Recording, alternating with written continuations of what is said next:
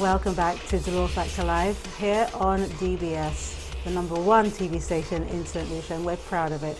On the set with me tonight, I have Ricky LaForce and I have Nkrumah Lucien, and we're talking about myths and superstitions. We've opened the phone lines now, so if you have any questions, any statements that you'd like to make, then please feel free to do so. Let's take our first caller. Hello, welcome to Dolor Factor Live. Good night. Hello. Hello, welcome to Dolor Factor Live. Yes, good night. Would you mind speaking up, please? Yeah, I wanted to close on the TV. Yes, what you said about Mary. Mary was a woman like everybody else. She was just favored by God. That there's no difference. Mary still exists. She's dead and she's gone. She's perished. She's rotten and she's like anybody who is dead. Your body decays and you're finished. Your soul returns to God, to your Maker. Just like everybody. Mary, just like any other who is dead. Mary does not exist anymore because she was. The Bible told you that she exists just like us, and she was a natural woman just like us. She was just favored by God, and she bore that child, Jesus, without having any sexual intercourse. She was a virgin, and she bore that child. So there's nothing to say something special about Mary. Mary was special, but anyway, she's not. Because she's dead, you cannot pray to Mary for any favor. In the Bible tells you have to pray to Jesus. Anything you want. Jesus is the one, he's the mediator between God and man.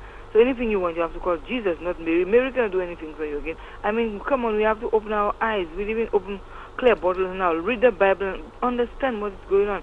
And that Jablesse, Jablesse is evil spirit. They are the fallen angels who came down from heaven. These are the Jablesse that exist, still exist. They are not rampant like before, like in the bush, because they are evil spirits all around. Evil spirits everywhere now. They come by your home. Evil spirits everywhere. You know, sometimes somebody walking on the road and you don't see the person again. So disappear. And evil spirit is there. That Jablesse exists up to now. Thank you. Well, thank you for your comment. Any responses from our guest tonight? Well, she's entitled to a view, but it's my belief. I believe if God can make Mary a virgin and have a child, everything is possible with Christ. You see? So that's my belief. I mean, I respect hers. Okay, yeah, she made some very interesting points.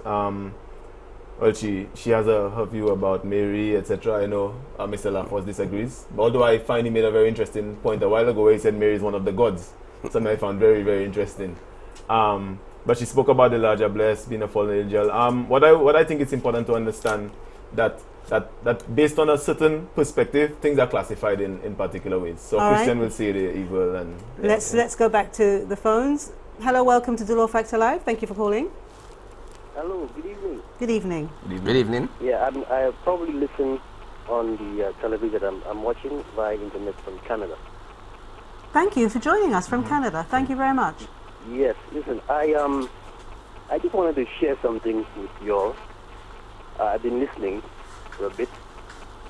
I believe that behind everything that we see or hear or whatever it is, there is authority. There has to be, because as you sit there, you have the faith, and your faith is believing that those chairs you're sitting on are going to hold you up.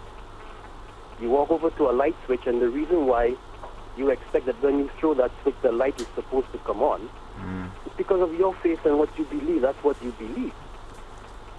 But now you look at the wall, and I ask you, what's the length of that wall? You can believe it's 5 feet, you can believe whatever you want, but you need an authority to give you the correct length of that wall, don't you? You would have to go to a ruler to get some kind of device to give you the correct length of that wall. I say all this to say that there is authority behind everything. We can sit there and say all of what we believe, but where do we get the authority to say what we believe? What do we have as our authority to say that this is so and that is so? We can sit and discuss and believe different things among ourselves, but until we realize, if we have to convince somebody else, if you have to convince me that wall is 5 feet, I can't just sit there and listen to you telling me it's 5 feet. You have to give me an authority. Okay. And everybody in this whole world, I believe, has heard of God. They have heard of scriptures. They have heard of writings. And I think the authority of our lives is the Supreme One who created us, and he was great enough to leave us authority to go by. Okay. But he's not here that we can look at and talk to like you and me. Okay. But he left some authority behind us that gave us knowledge to create rulers and televisions and whatever we have. So we have to backtrack when we're speaking about things to be able to convince me as I look at Joel there. I'm asking myself, where is the authority coming from? Where are they getting it from? What authority do they have to say these things? And I think even if you want to think of it as Jesus or whoever, he asked that same question. By what authority do you say it's daytime?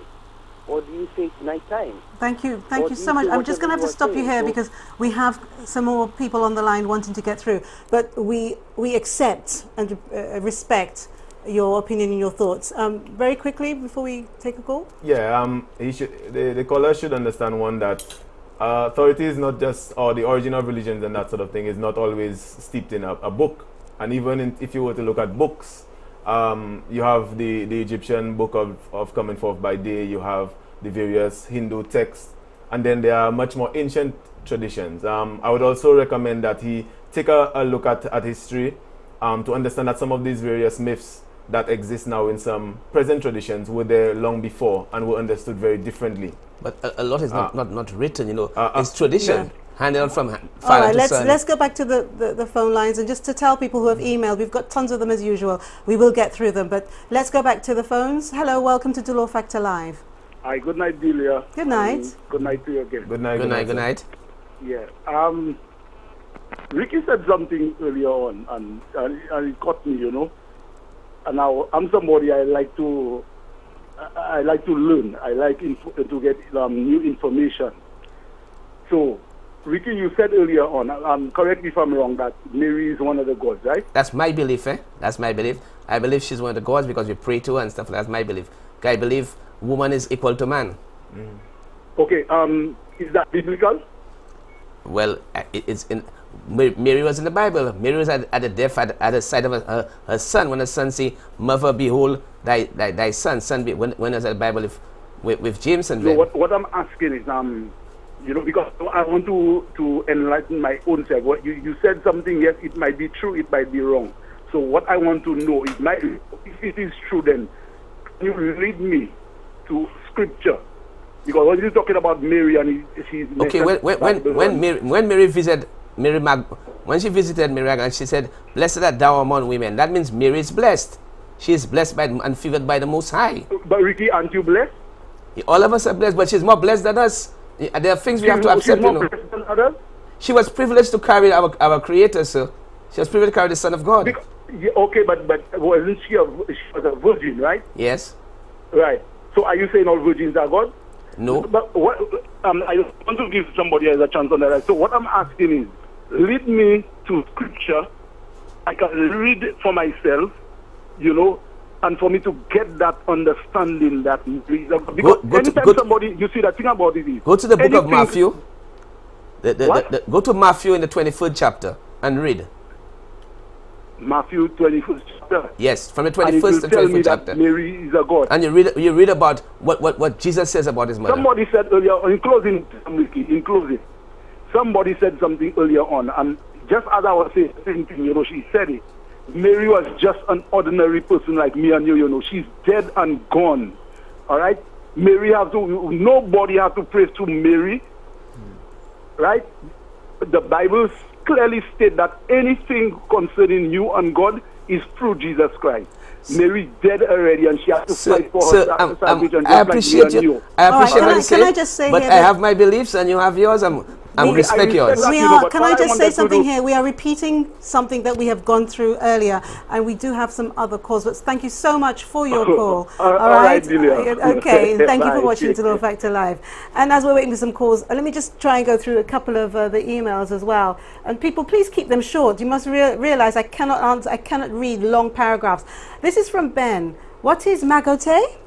Opening umbrellas in the house and entering your home after 12 in the night backwards. Hope you discuss these tonight. We touched on some of that, but what is magote? That means you see, like sometimes you have a small finger growing on Like your hand. what I spoke about? You have something additional, like your ears, and or you have 2 ears. For us, we say magote. When other people say it's something special child. Okay, we go to the calls, and if we need to respond to that, we will. Thank you for calling Dolor Factor Live.